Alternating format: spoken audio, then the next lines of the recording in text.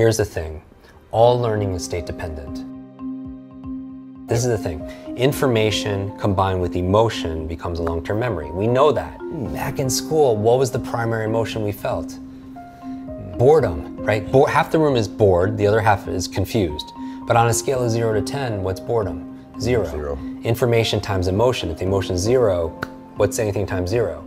0. And you wonder why you forgot the presidents, the capitals, the periodic table, all the things we learned in school, because the emotion level was very weak. Wow. And here's why. We all grew up with a 20th century education. 20th century education prepares for a 20th century world. And at the turn of the century, it was working in farms and factories. And here's the thing, it trained us just to consume information. A teacher would lecture and you would just consume information. Yes. But the human brain does not learn through consumption, it learns through creation.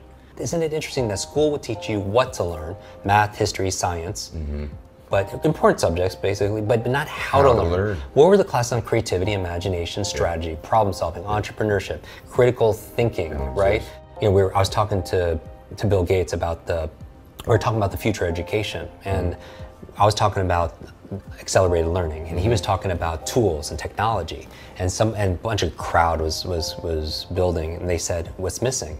You know, you have the tools, you have the theory, and we came to the same exact conclusion, motivation. The questions though, to take knowledge and turn action, 3 main questions I obsess about. Number 1 is, how can I use this?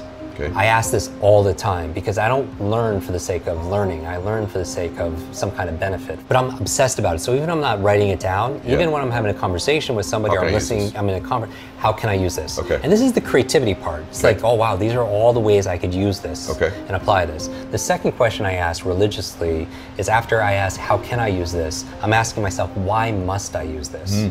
Why must I use this? Because here's the thing, a lot of people know what to do, they don't do what they know. You can't come up with one reason, you're not going to remember. Because reasons reap results. Reasons reap results. Reasons reap rewards, right? Simon Sinek, start with why.